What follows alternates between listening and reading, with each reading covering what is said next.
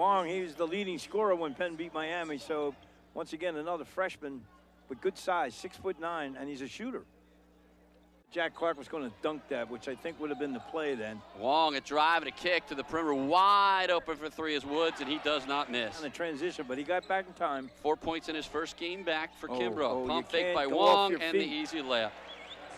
Clock time. Check that, 11 turnovers now for the Explorers. They average 14.6 a game. Now all alone underneath for the easy layup is Bryce Washington. Clark won't go either.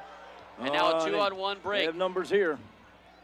And the third man joining the play for the layup will be Bryce Washington. And Penn Rothschild back to the top. Wang for three, bangs it home with 7 seconds left in the half. Scores averaging 72 points a game, well below that average. Michael Wang for three.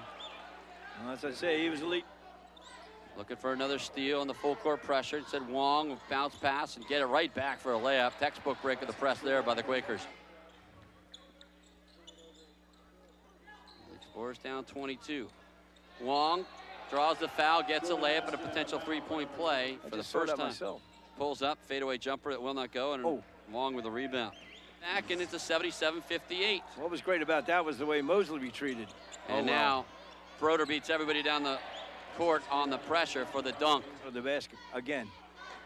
And here's, they break the pressure, alley-oop to Wang. He lays it in gently, so now that time. And that'll do it. Again, it was a 9-minute drought, non-consecutive in the first half.